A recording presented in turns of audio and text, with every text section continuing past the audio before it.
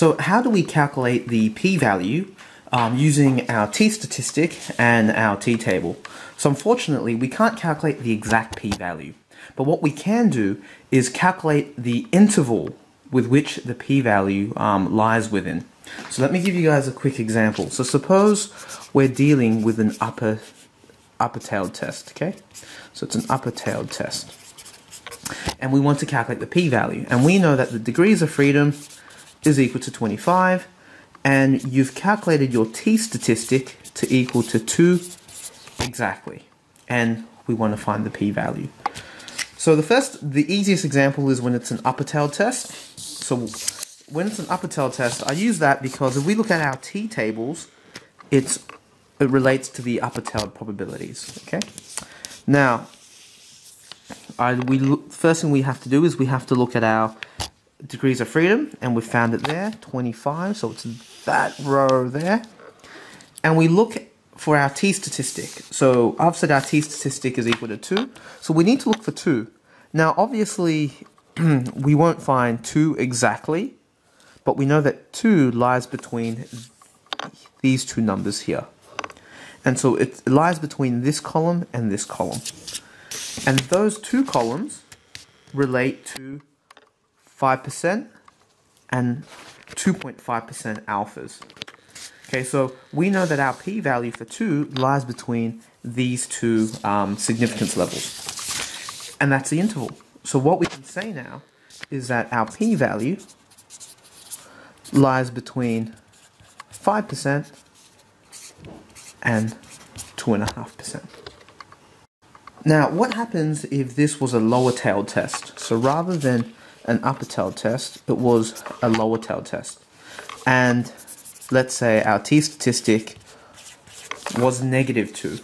Okay, it's quite easy. All we have to do is, because the distribution is symmetrical, we can appeal to the symmetry rule and flip it around and make it a +2.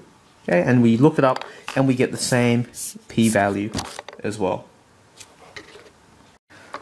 Right, another situation.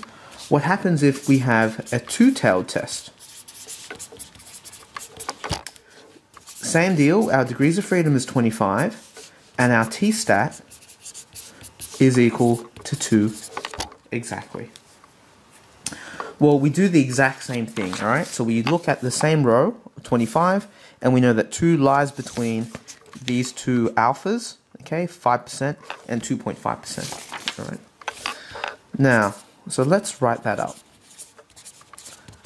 5% and 2.5%. Now, it's analogous to how, when it's a two-tailed test, we divide our significance level by 2. What we do with p-values is we now have to, we find the interval from our t-tables and we have to multiply it by 2. That's 10% and that's 5%. Okay, so you have to remember with a two-tailed test, you look at your interval probabilities in your t-table and you multiply them by 2 because it's a two-tailed test. Now finally, what happens if we have a crazily large or crazily small t-statistic?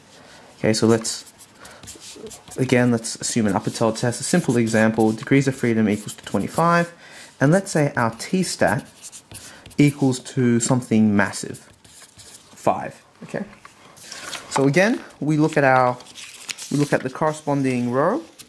Okay, 20 degrees of freedom equals to 25, and we look for our t-statistic, which is 5. Now, where does 5 lie within these intervals? Well, the biggest number here is 2.787. 5 is above that, right? So it's to the right. Okay. Now, if we look at the corresponding columns, our alphas are getting from large to small. That's 10%, 5%, 2.5%, 1%, 0.5%. So if it lies here, we know that our p-value, because it's getting smaller, we know our p-value must be smaller than 0.5%. So that's the interval. That's the best that we can say. That's about this p-value. So we can say our p-value is smaller than 0.5%. Okay, let's try another example.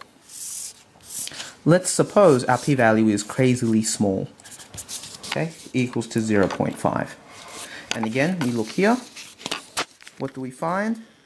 0.5. Well, 0.5 lies here to the left of the first column, right? Because it's smaller than 1.316. Now, our left column is 10%. If we look at our p-values from right to left, we can see that if we look at our alphas, they're getting larger. 0.5%, 1%, 2.5%, 5%, 10%. So if it's to the left of 10%, it means our p-value is larger than 10%. So in this case, sorry, zoom out a little bit. In this case, I would say the p-value is larger than 10%. Okay, and that's about it. I hope this helps.